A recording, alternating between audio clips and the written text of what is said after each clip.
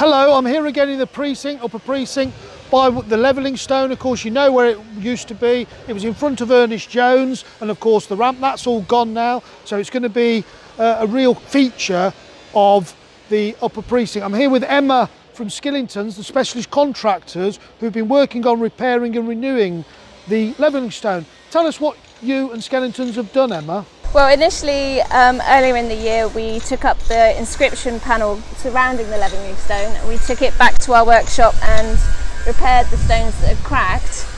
We've then come back to site and we've repaired the actual levelling stone itself, the big slates. We've managed to prop back up the corner that had dropped, and we're now repairing the foundations and putting in a pad to then accept the inscription panel back in.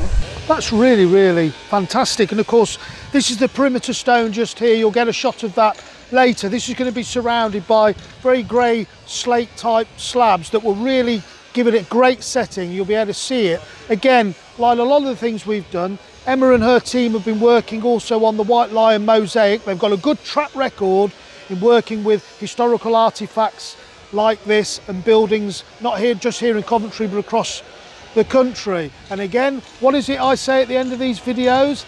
Again, a great example, the best of the old with the best of the new.